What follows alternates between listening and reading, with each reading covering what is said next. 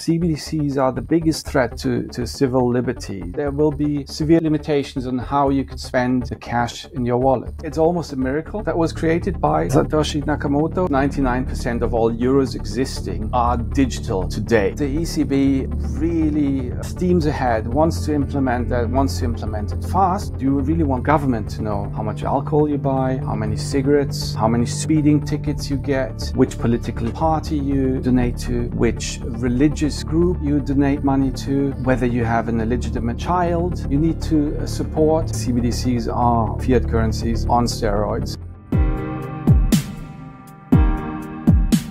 Today I want to really focus on CBDCs more than Bitcoin, maybe lay down a little bit about Bitcoin also. But I think most people are not aware how bad CBDCs actually are. But first, let's start with what are CBDCs and why are you so passionate about it? So what are CBDCs? CBDCs is a new form of money that central banks want to issue. And the debate already starts. Is it really a new type of money? Because it's essentially an account that you hold with a central bank, and you will hold money with the central bank. And this money will be digitally transferred then between you and other participants in the economy. So the thing that changes is that you don't have the network of banks, and you directly have a bank account with the ECB if you're in Europe, or Federal Reserve if you're in America.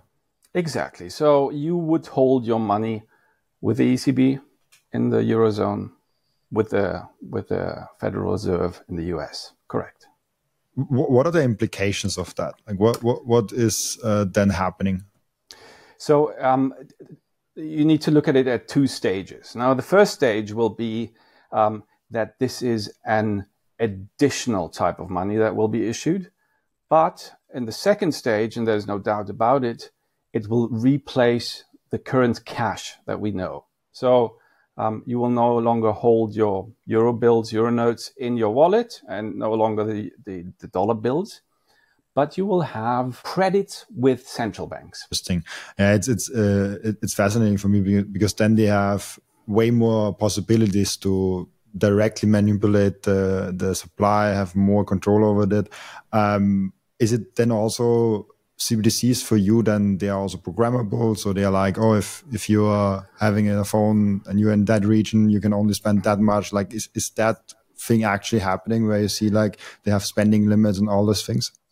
So when you think of it, you have no longer your notes in your wallet, but you want to transact with someone. So you want to give a note to someone else, to a vendor down the street or to your friend. You can no longer do so directly, but you need to go via a middleman, and the middleman is called central bank. And the central bank can censor this piece of transaction. I would argue even at will, but there will be legislation. But the technology will provide possibilities for all what you said. So programmability of the money, and also in terms of time, when you can spend it, a best before date, but also geofencing the usage of money. So yes, there will be severe limitations on how you could spend the cash in your wallet. That's frightening in itself. What do you say is the current state of the CBDCs? I know about Nigeria. They tried something, but it kind of failed with the e-Naira, or what it was called. Do you know what was already tried in the past? Maybe let's start with that, and then we can move on what's currently happening. Yes. So now you have two examples, basically, the e-Naira and the sand dollar in the Bahamas. And the uptake of those two is not very well. Quite the opposite. In Nigeria, even riots broke off over the introduction of the e-Naira.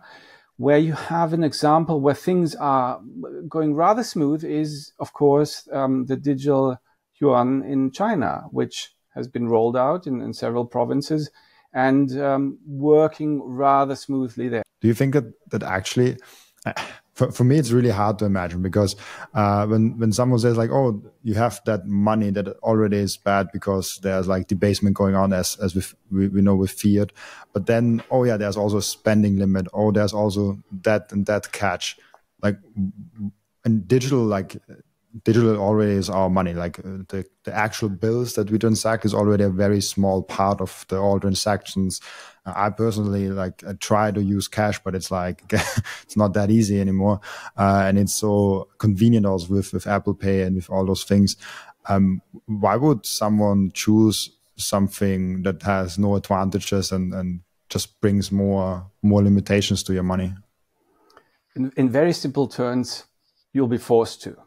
In very simple terms, but you are absolutely right. Looking at the Eurozone, for instance, 99% of all euros existing are digital today. So when the claim is made, oh, we need to have digital money, it's utterly ridiculous because we already have digital money. We have it for many years, and 99% of the money existing in the Eurozone is digital. Why will people use it? Well, the legislation that will be put in place, there's already some proposals out there, are that the digital euro will be issued as a mandatory legal tender.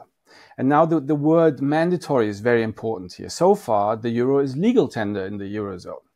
But if you as a vendor put out a sign, no euro accepted, I only accept apples, you can do so. It's your right, contractual freedom. However, with the digital euro being implemented as mandatory legal tender, you will no longer be able to put such a sign out. You as a vendor, you will be forced to accept it.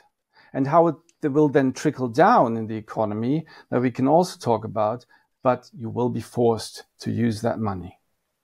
I mean, that's so like right now as a store owner in the Eurozone, you can basically only accept Bitcoin, only accept whatever you want to accept, and you don't even have to accept euro. This is new for me, actually.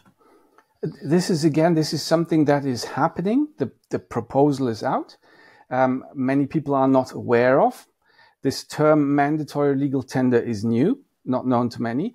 It also has some implications as, for instance, when you go to a McDonald's in the Eurozone, you very often see the signs, no 100 or 200 note accepted here.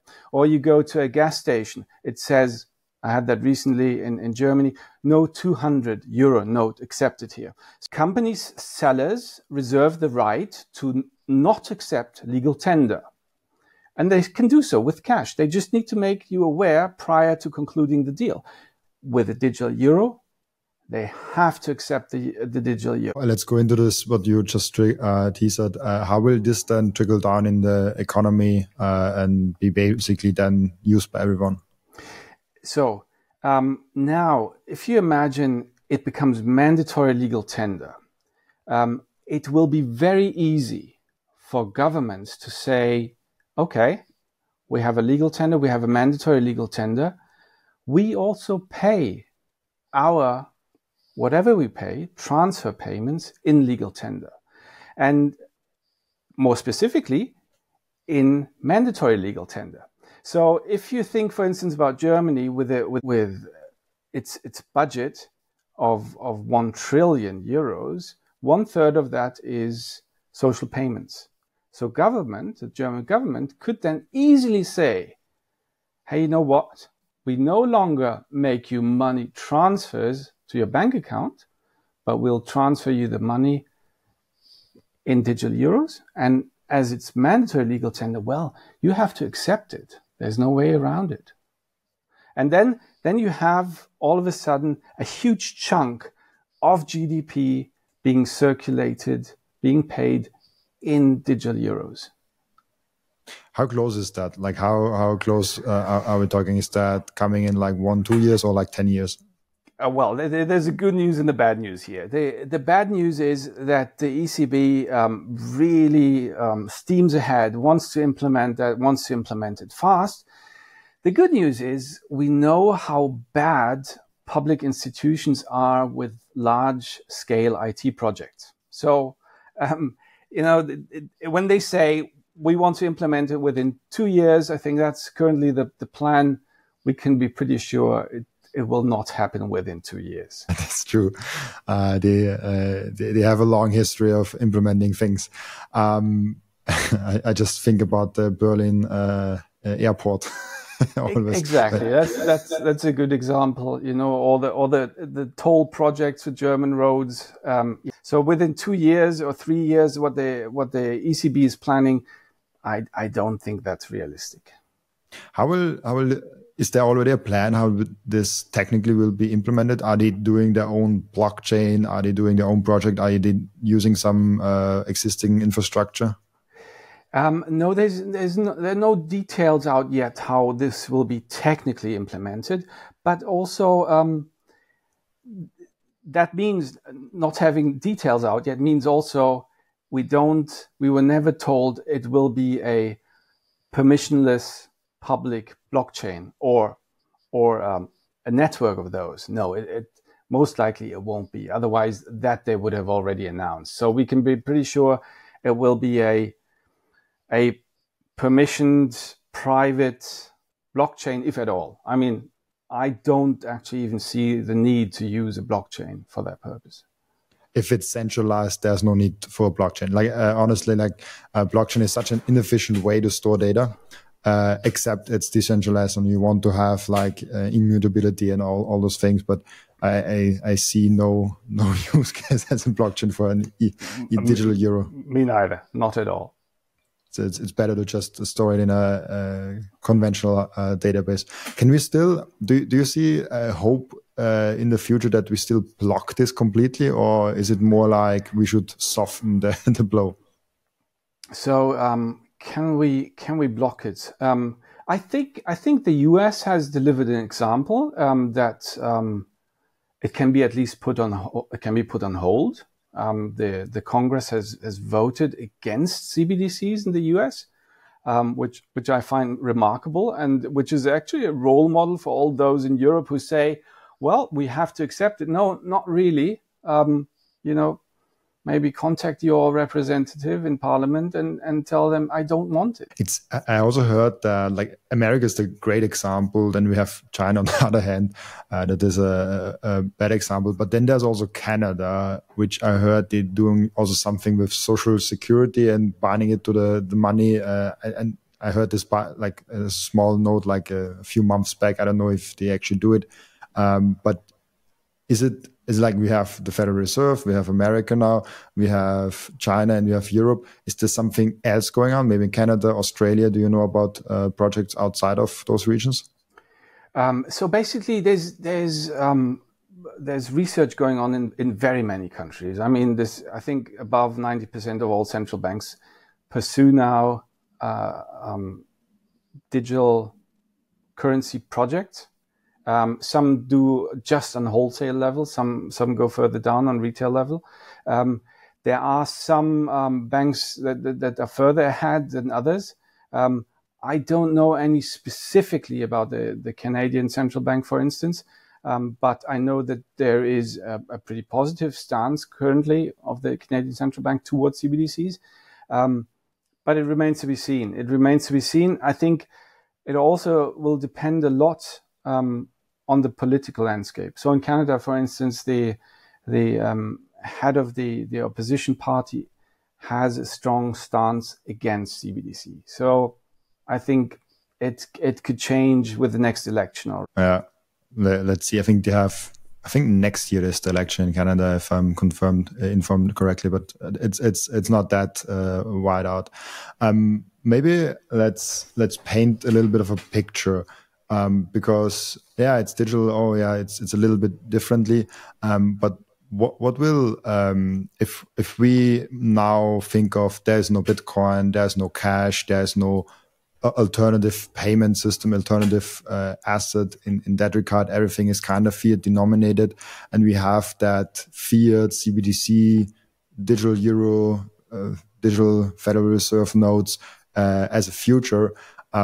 What will that world look like? What's possible, and what can you paint us a picture of that world?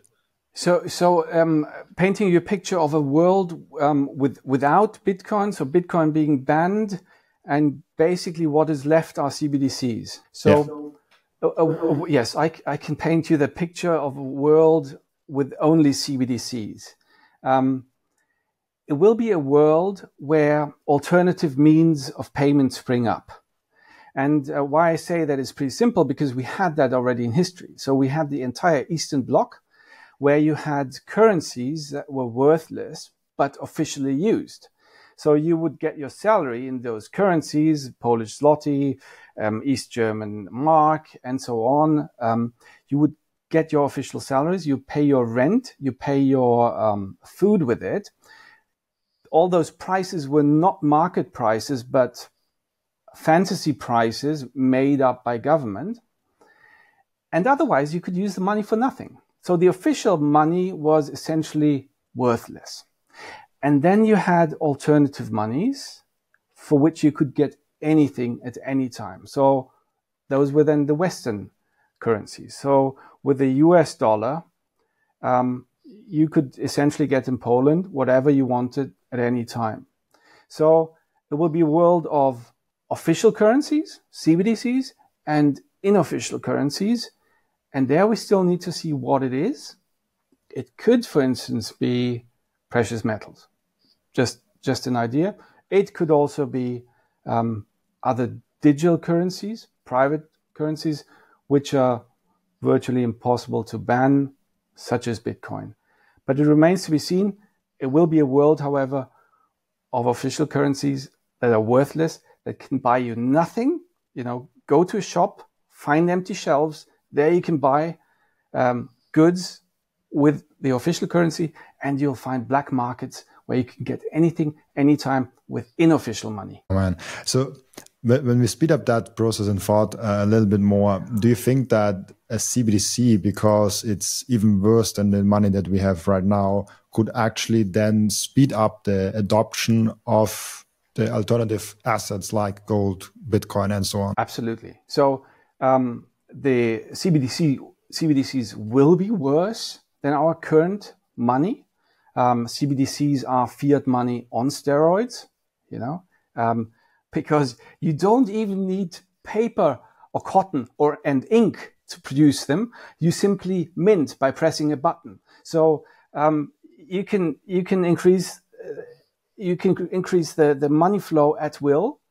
And thus it will be worse than our current money, and it will spur other monies to become more prominent. Absolutely. So yes, I see, in that sense, I see it as a catalyst for other monies, alternative assets. Yes. That's really interesting. When we look now at an individual level, how should we, like, first of all, like, your thing is like, let's call your local politicians, let's say like, oh, we don't want CBDCs, please don't vote for CBDCs, local politicians. That's like something everyone can do to try to soften it or block it or whatever, so that maybe we come to a state where the EU is doing something similar than America is doing right now. But on another note, how can we protect each other from? So how can we postpone it? First of all, I mean, for instance, by using cash, etc. When it then happens, again, I think the best strategies are to be in real assets, as CBDCs are fiat currencies on steroids. Your real asset will not be inflated away. So be in real assets. And another way of protecting yourself from CBDCs, some people claim, is shielding your privacy, because that's another topic we haven't talked about in detail yet, but shielding your privacy by the means of a legal entity that you put around you. So basically using corporation shell as the one that holds CBDCs and spends CBDCs so that at least government can't intrude on your privacy. Yeah, that's a whole nother topic with CBDCs, right? With privacy, it's like then they have a complete database of everyone, whatever they spend, and they can request that at any point, and it's centralized in one thing. It's also interesting when you take, it's a big honeypot, it's data from everyone in the world, everyone in this jurisdiction of what they spend. And we know that no system really is safe from hackers, especially not things that are made by the government. What does this mean for cyber attacks, for privacy on CBDCs, for the individual? So what it means is central banks will essentially create a data trove of every transaction a human makes, from the first pacifier you get as a baby to basically the coffin you buy at the end of your life. So basically a full record of every transaction for a human being. And there are many people who say, okay, I'm a good citizen, I don't commit any crimes, and I have nothing to fear. Government should know everything I buy.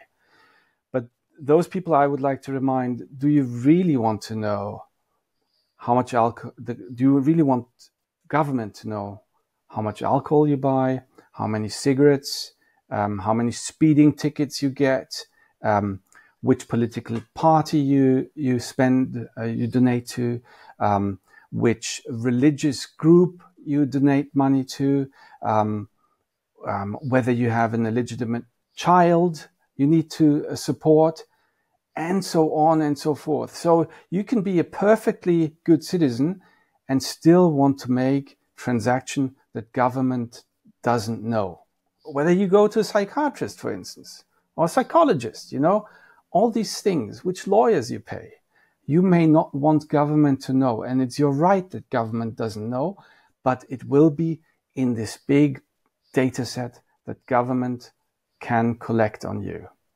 And that's the big privacy issue that we have. If you watch or listen to my podcast on a regular basis, I guess you already bought some Bitcoin. And now the most important step is to keep the Bitcoin. Keep them secure in a hardware wallet. My personal recommendation for hardware wallet is the BitBox. It's super secure. It's simple to set up. It's also a perfect gift for a friend who has still their Bitcoin on an exchange. And you can get a 5% discount with the code Robin at the checkout. Visit bitbox.swiss/Robin to get your BitBox. And if you really want to bulletproof your self-custody setup, your security setup, and maybe even your citizenship setup, you have to talk to the Bitcoin Way. If you go to the bitcoinway.com/partners/Robin, you get a 30-minute free call where you can dive deep with them if your self-custody setup is secure,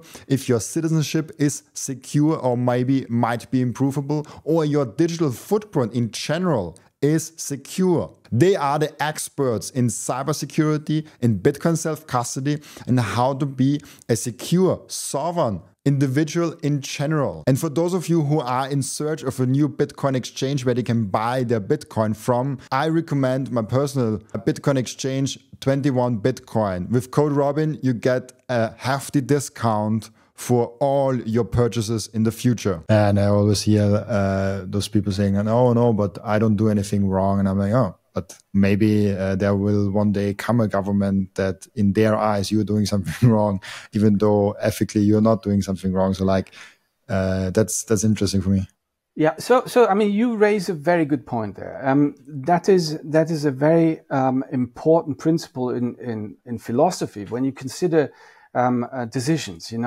It's called the veil of ignorance. You don't know what is behind the veil, and therefore you should consider positive and negative outcomes.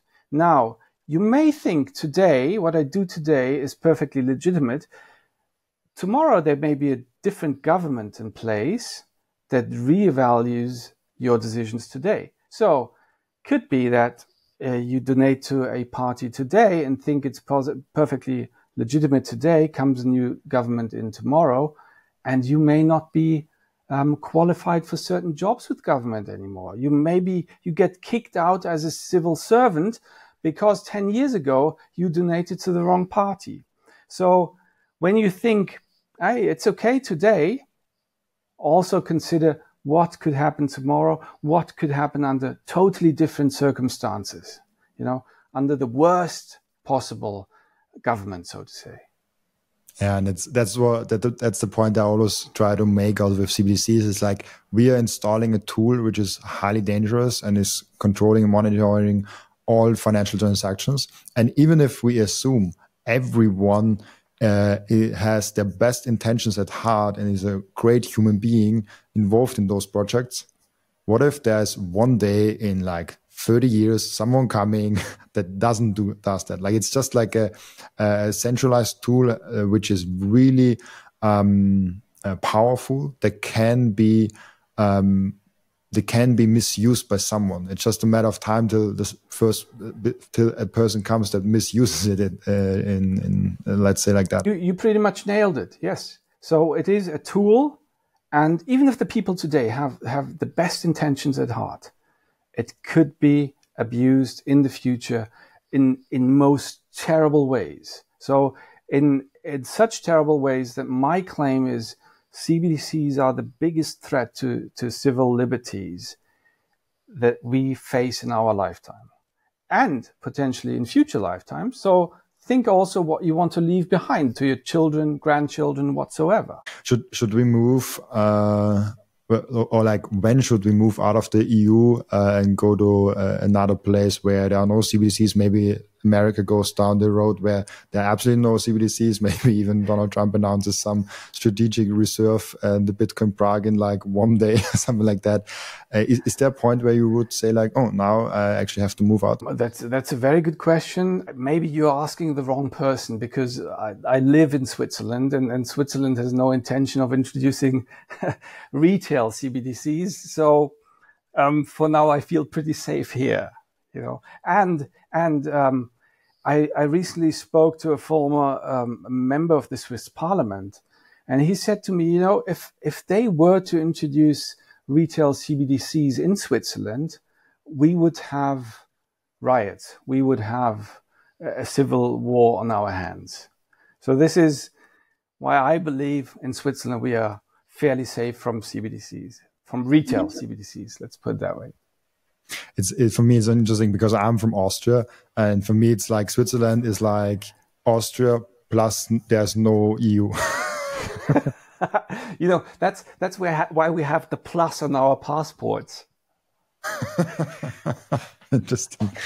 But would you recommend to someone that lives in the EU, like me, to move just a few kilometers to the west, to Switzerland? It depends on the person I'm talking to. So, I mean, there will be enough people who don't care. There will be also enough people who are not affected by it. Maybe they don't change their lifestyle at all under a CBDC regime, and maybe they also don't mind if government have all their transactional data. However, if I talk to people like you, I guess I would recommend yes. If retail CBDCs are introduced as the sole means of payment of legal tender of a state, of a country, I would move out. I guess that would be then the last. That would be the straw that breaks the camel's back, basically. Yes. You also are you originally from Germany, if I'm allowed to ask? So yes, originally I was born in Germany. I moved to Switzerland about 20 years ago. Yes. Why was that the decision? Is it was just professionally, or was it there also intentionally outside of EU? No, that was for love. I met my wife, and we moved together. Oh, that's the best reason to move, I guess. Absolutely. Now let's come to the Bitcoin topics. I'm really curious also what, as someone who's really opposed to CBDCs, what's your thoughts on Bitcoin? So my thought on Bitcoin is that it's it's a first of all a brilliant technological feat that we have here. I mean, you see I have a model of a blockchain on my shelf that I use. I built it from Lego of my children that I use to explain the blockchain to my students. And I think technologically, it's almost a miracle that was created by Satoshi Nakamoto. And its social implications are also vast. I mean, we have the Austrian School of Economics, most notably Hayek, who in the 70s published a book about the denationalization of money. And we see that becoming reality with Bitcoin. So from a technological, also sociological point of view, I think it's an absolute outstanding invention there that we have. Is there a chance that we live in maybe 20, 30 years on a Bitcoin standard without those? I think there is a chance that is bigger zero. Yes, I think that there is a chance. I still advocate a competition among monies, you know, like Hayek did. So if there are different monies out there, privately issued and governmental issued, they should compete for quality, and then have people decide which money they want to transact in. And therefore, I think Bitcoin would be in a good position. Of course, we need to see the technological upgrades and so on, make it quantum proof and so on. But yes, why not? It's also interesting because it goes in a similar direction what Javier Milei is saying in Argentina. He just wants to have a free competition of all currencies in Argentina and wants to demolish the central banks. I did not follow up what he actually did in the last few couple months since he's elected. Is the thing that Javier Milei in Argentina is doing kind of the best way to go ahead and see like, oh, let's just enable free competition in our country?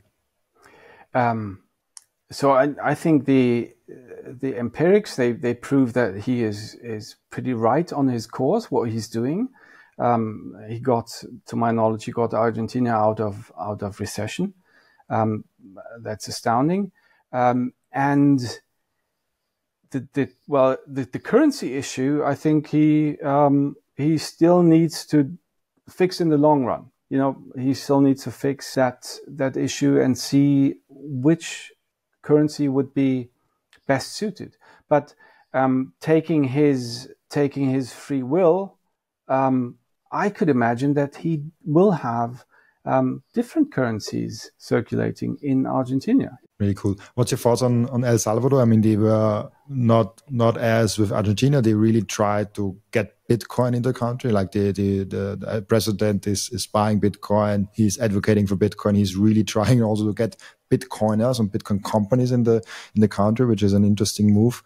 So he's less like, oh, free market, let's have all the currencies competing. He's more like, oh, I think Bitcoin is the best thing, and let's have Bitcoin in the country. What's that move? So to be honest, I don't know how successful that will be in the long run. However, what I totally admire is that he took this bold move, and we need people trying out alternative ways. So I think we know that fiat currencies in the long run don't work.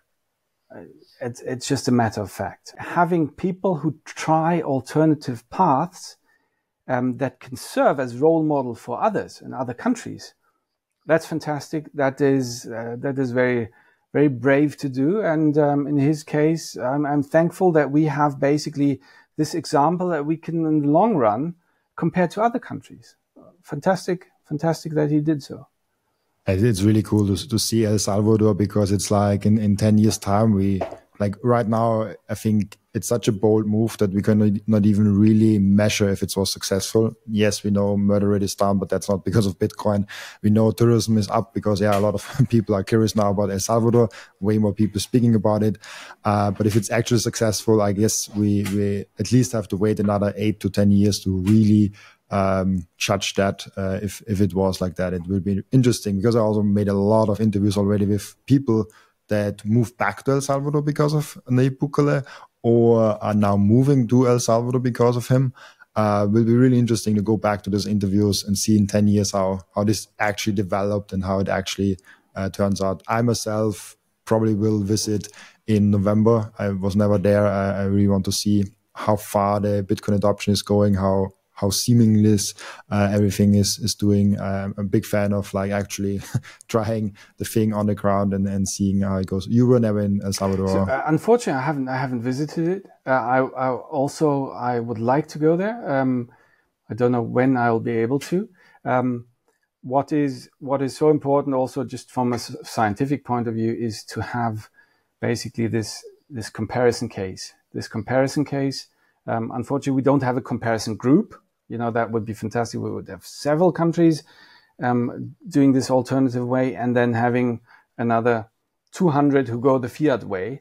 But to compare it in detail, what works and doesn't work. And I'm thankful that this case study exists.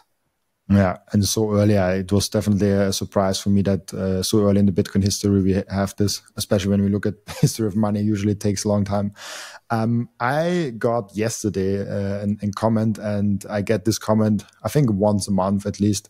And the profile picture was end the Fed, so end the central bank in America. And the comment was interesting because I guess he gets the problem, but he does not want to see Bitcoin as a solution. And the comment was basically, CBDCs are just training wheels from the government to introduce CBDCs after that. So Bitcoin is a precursor to CBDCs from the government to try them out. I hear that unfortunately all the time, and of course those things occur in the internet. But why do you think there's anything to it, first of all, and do you think, and why do you think that thinking is in our heads? So in other words, what you're saying is Bitcoin, according to those comments, is a big false flag operation by government to herd us into CBDCs. Right? Yeah, exactly. Well, that would require such an amount of three-dimensional chess playing, that over years and years, and so that I doubt that there's any truth to it. I mean, also if you look at the history of Bitcoin, it was not clear that Bitcoin would become the big success that is today. I mean, I remember back in the days when Bitcoin was new, there were these Bitcoin faucets all over the internet where you need to do a captcha and you would get Bitcoins for free. That was just how to spread the usage of Bitcoin, and if that would all be government driven, it wouldn't have been on the brink. The government would have banged the drums for it and so on. Now that over several changes in politics and governments and so on. No, Perfect. Yeah, I just wanted to address this because it's something that comes up since 1 year. Every month there's a comment like that, and I always respond to that. But I wanted to get it once on the video, and I felt like you are the perfect guest to talk about that because you are not that. Usually, I have really let's say laser-eyed Bitcoin maxis on my show. let's call it like that as myself. And so I wanted to get it with you because you're a little bit different than that. You have a little bit more of a scientific approach to Bitcoin, and I like that a lot. And I try to also break out every once in a while a little bit off the bubble. I also have people on that just have a small allocation to Bitcoin and have everything else in gold or gold related investments. because I think we can really benefit from a broader perspective. The only thing that I will not have on is shitcoiners, that I call them like that. But coming to the end routine, before the end routine, there's always one question that I always ask my guests. I always usually ask, what can we learn from you besides Bitcoin? But today I will ask you, what can we learn from you besides CBDCs and Bitcoin? Besides CBDCs and Bitcoin? Well, what you can learn from me is that there is still a fantastic world out there with many opportunities, and my field of interest is fintech, and there are tremendous opportunities out there you can pursue, and also with that trying to make society a bit better step by step. So the entire topic of decentralized finance, I find it fantastic. You can learn about that from me, and maybe also work together with me to make it happen and make society better by actually making the entire financial system more democratic. Maybe one question to squeeze in here. How impactful is money in our society? How different is a society when the money is different as the base layer? So if the money is totally different as the base layer, society is also totally different. There is this Soviet proverb saying they make us believe that they pay us, and we will make them believe that we work for them. So in other words, if I receive for my work money that is worthless, I will also not work. And that will lead then to empty shops, empty shelves. That will lead to people refusing to work, essentially. And society will be entirely different. Yeah. And we have so many examples already in history that prove and show us that, and it's really cool to see. And also what I find fascinating at the current moment, and going back to CBDCs, is that we are running into these massive problems because of central banking, because of too much central banking, because of too much power in a few hands. And now we want to get rid of those problems by concentrating even more power in even fewer hands. And this is not going to work. This is not going to work. Is central banking, if done right, or could central banking be done right in a good way where money actually works, or will central banking always lead to more and more inflation, more and more control in smaller and smaller hands, because you always have to print more when something happens and stuff like that? So if you would have a central bank that is totally independent, and if you have the prototype of good people governing a central bank, I think a central banking system could last very long. In the very long run, I even doubt that such a central banking system would be to the benefit of the people, because it's a monopoly. It's a monopoly, and sooner or later the monopoly will misallocate money, and free market forces could do that better. Okay, now I have one more question coming up in my head now. Sorry. Is money over the long run, there's this like concept of singularity in money, that we kind of end up with one form of money for society over a very long time. I mean, history kind of does not prove that to a certain extent, but there are a lot of interesting concepts of like, in the long run, we will end up on one money. Also this, how is it called? The Kardashev scale, where we move up the type 1 civilization, where we have one type of money that works for the whole planet. Do you think we get there, where we kind of end up with one great money source? Could be Bitcoin? I sort of doubt it, to be honest, because I believe also just by the means of innovation, new types of money will come up. You know, so even if we believe in Bitcoin and think Bitcoin is the greatest existing money currently, new monies will come up. So I don't think until the end of humanity, Bitcoin will be the one single money. But if you look at Star Trek and so on, they depict a future basically without money, because they will have endless energy sources.